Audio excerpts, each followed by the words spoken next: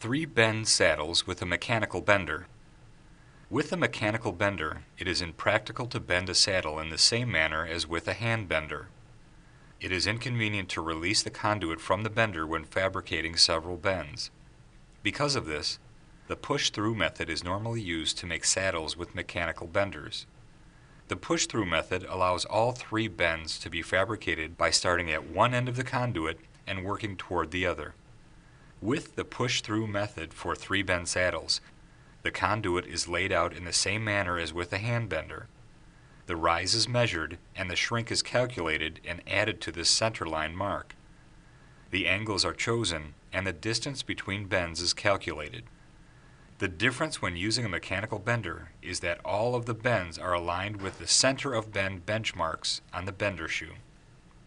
With the push-through method, a side 22 1/2 degree bend is made first, the center 45 degree bend second, and the other 22 1/2 degree bend made third. To start, place a pencil mark for the center of the center bend. Place 2 more pencil marks for the side bends on each side of the mark for the center bend.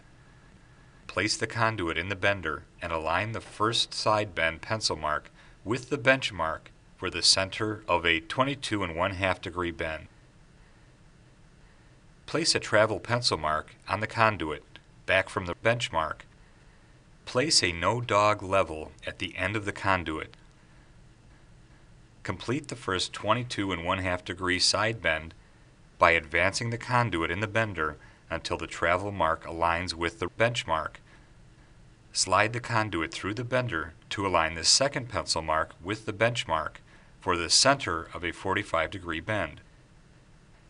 Rotate the conduit 180 degrees for the second bend. Place a travel pencil mark on the conduit, back from the benchmark.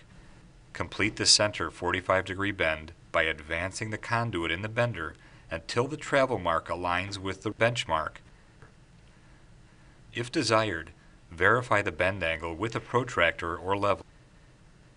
Rotate the conduit 180 degrees for the last bend. Slide the conduit through the bender to align the third pencil mark with the benchmark for the center of a 22 1/2 degree bend. Place a travel pencil mark on the conduit back from the benchmark. Complete the last 22 1/2 degree side bend by advancing the conduit in the bender until the travel mark aligns with the benchmark.